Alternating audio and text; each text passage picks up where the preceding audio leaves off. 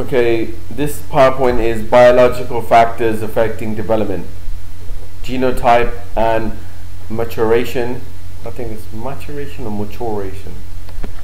And disease, illness, and disability. So the learning outcomes of this PowerPoint is, I guess, must knows the effect on pies. I don't even know what pies is, but it must be in there somewhere, but I don't know. That genotype and maturation, actually maturation, to call it, disease and illness and disability can have. Next point, should be able to apply this knowledge to answer exam-based questions. Third, could be able to explain how social and biological factors can interact to affect a child's development. Okay, now let's begin with biological factors. Children enter the world with an built-in system of function.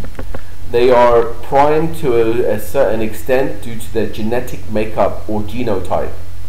Illness, disease, and disability all influence children's development. So, genotype and maturation. First point is your genotype refers to the inherited characteristics, those things that make us biologically who we are.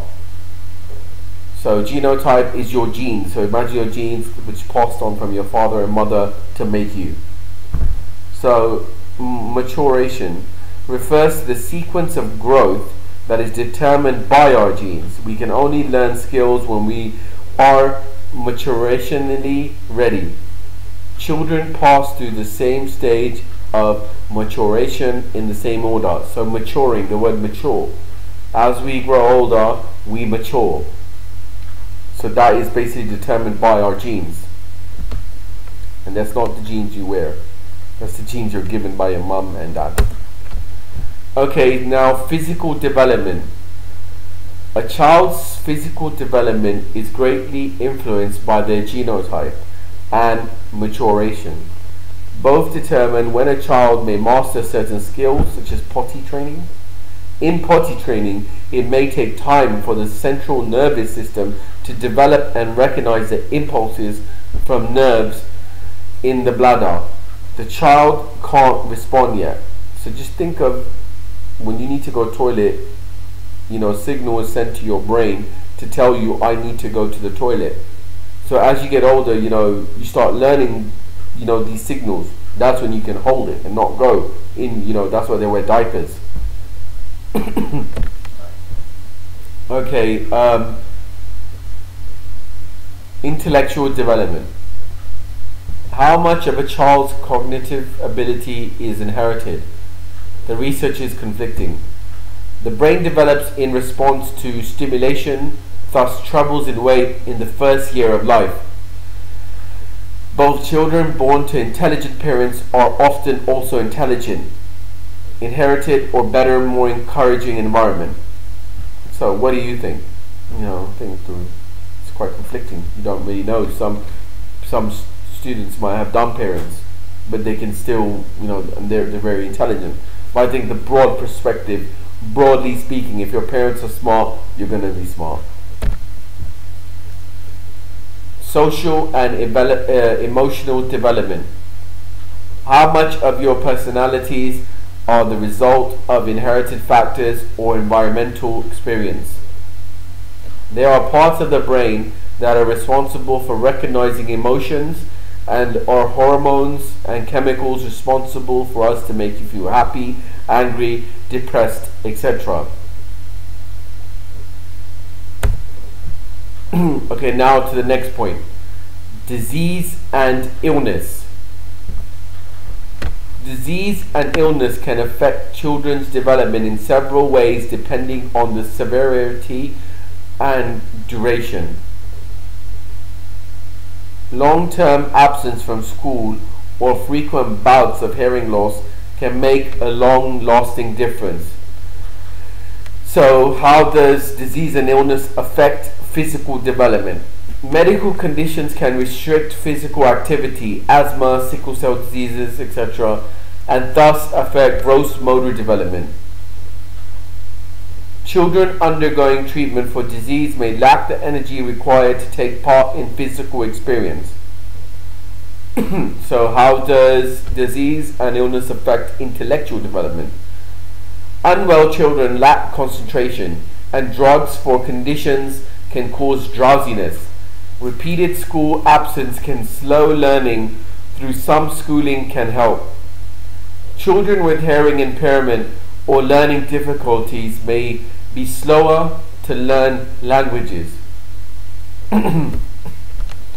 So again, disease and illnesses affect with emotional and social development. Ill children can miss out on relationships. They may not be able to mix with other kids due to the risk of infection, or may find it difficult if they are infrequently there. Chronic sufferers may have overprotective adults, and they miss out becoming independent, and it affects their self-esteem. Self-esteem can be low as they see themselves as being different and cannot do the same activities as other children. So now moving on to another topic, disability.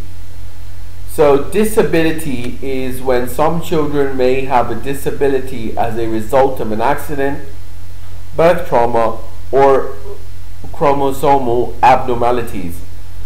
The extent to which a disability affects them will be determined by the support from their parents, teachers, and early years staff.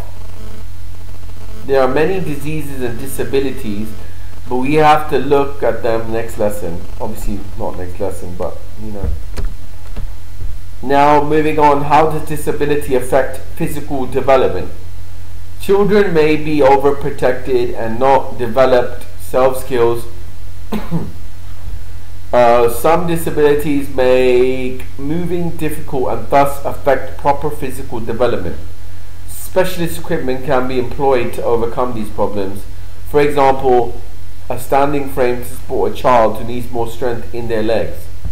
So if you remember a movie called Forrest Gump, I guess you guys haven't, but Forrest Gump, he had some brackets on his legs, then he ran, they supported his legs. Or a wheelchair, if you can't walk, or some type of Zimmer frame, if you can't walk. So now, how does disability affect intellectual development? Some disabilities affect the ability to learn, concentrate, or use language. Example, Down syndrome and autism. Other children may find that low expectations and stereotyping means they are not giving enough opportunities and challenges. So now, how does disability affect social and emotional development? Discrimination is a major factor for children with disabilities. Access to the same education is a problem, but there is new legislation to combat this. It also means it is harder for them to make friends and be accepted. Bullying can greatly reduce confidence and self-esteem. Self-esteem may be low from feeling different to other children. Some disabilities affect the ability to make friendships. Autistics can find it difficult to imagine others' needs and feelings. So these are some typical exam questions. Identify 2 factors that can affect a child's language development and outline how each may have an effect. Actually, I don't think I'm going to bother. I'll just go through the exam questions. I'm not going to read them all out. You can see them for yourselves there. So these 3 are typical exam questions. Try to answer them. Answer right there.